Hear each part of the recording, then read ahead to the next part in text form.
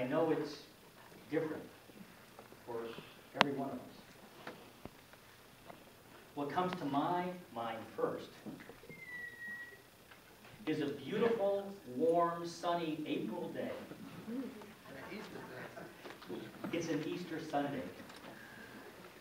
And I can see my sister Jolie, 4 years old, standing on our driveway on Grovewood Avenue in Parma.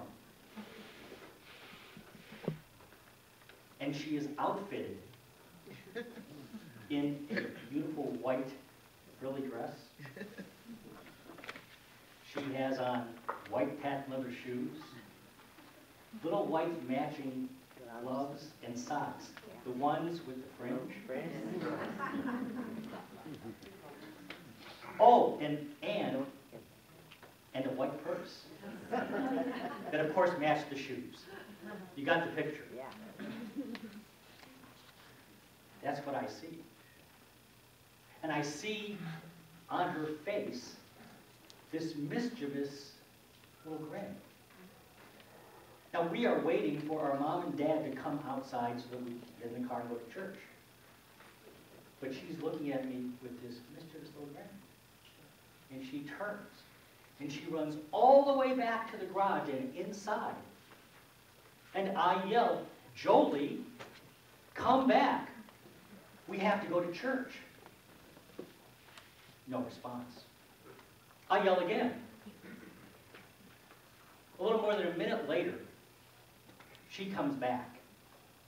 And now, the little grin is a full smile. And is still mischievous. And she has both hands firmly on the purse. I said, "Jolie, what do you have in the purse?" And she walks over to me proudly. And she opens it up. And inside there is new life. 5 baby field mice. Who until very recently were comfortably residing under a floorboard in the garage. My mom arrived seconds later. Let me just tell you, after seeing those mice, she was close to needing a resurrection of her own.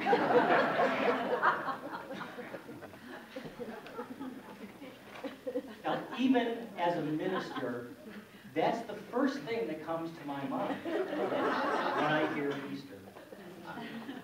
But immediately after that indelible image, in the very next moment, another image comes to mind. And that is one of an empty tomb. An empty tomb.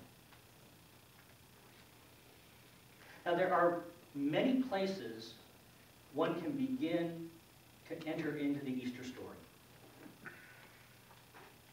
You could begin during that long night of prayer in the Garden of Gethsemane,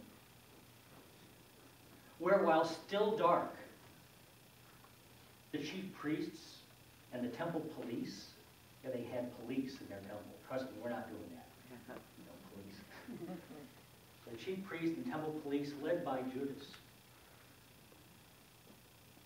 comes to arrest him, Jesus. These were the same people with whom he taught and prayed and communed for days on end at the temple. The same people, the same priests, the same police, the same disciples.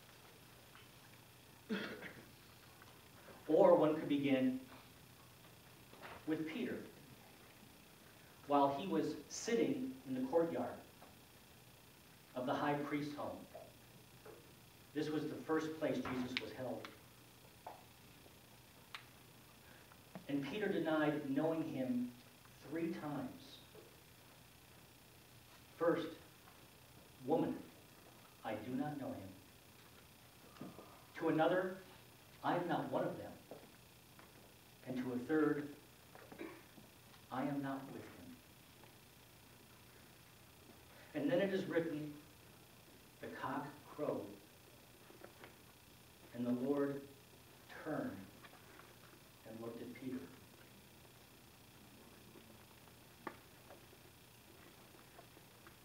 sense the dynamic that existed at that moment between those two men? Have you ever been there? Another place one could begin to enter into the Easter story is when Jesus was brought before Pilate. Pilate was the governor of the state of Judea, within which Jerusalem was the major city. And Pilate questioned Jesus, but he found no fault in him. But he did learn this. He learned that Jesus was a Galilean. And Herod, the king of Galilee, was in town. So Herod sent him off, he passed him off to Herod. Not my problem. And he came before Herod. And Herod questioned him and mocked him. And yet he found no fault in him. He couldn't find anything to blame him for. So after mocking him, he placed an elegant robe upon him and sent him back to Pilate. Now, are you beginning to get a sense of what it must have felt like to be roughly jostled from one trial to another to another? And when he went back to Pilate, Pilate still found no fault in him. None. And yet the crowd cried out for his execution. And they said, execute him, and in his place give us Barabbas, who was a convicted murderer. You see, it was the custom of Passover in Jerusalem that one prisoner could be released by the popular will of the crowd. But someone had to die.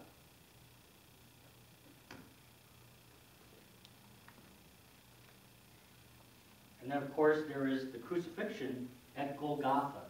Golgotha means the skull. It was a hill designed for this particular purpose. And in Luke, we hear Jesus' words from the cross.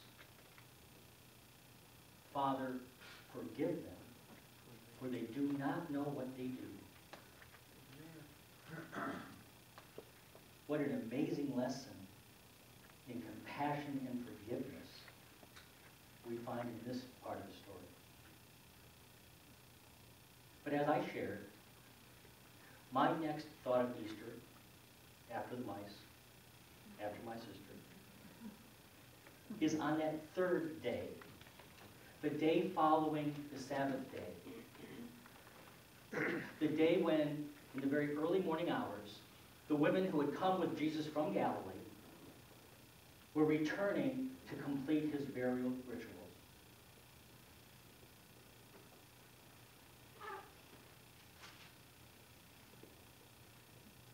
But on the first day of the week, at early dawn, they came to the tomb, taking the spices that they had prepared. They found the stone rolled away from the tomb.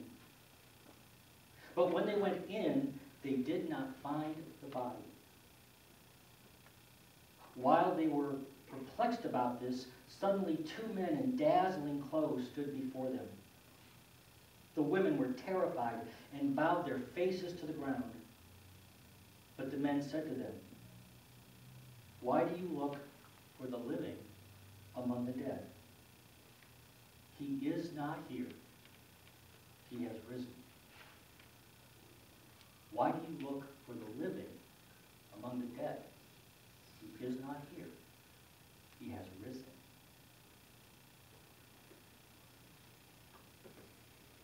At the very heart of Easter is the process of resurrection. No matter what meaning you bring to this holiday, it is a resurrection story.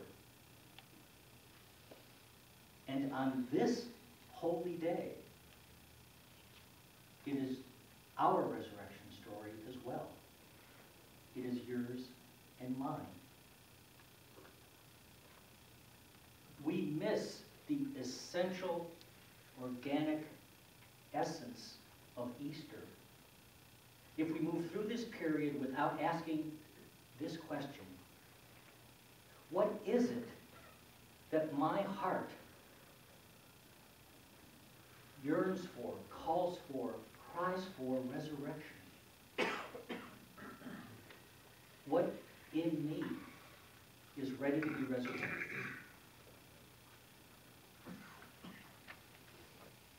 It could be a feeling once felt. It could be a belief once believed. It could be a dream once dreamed. It could be a relationship once had with another, with yourself.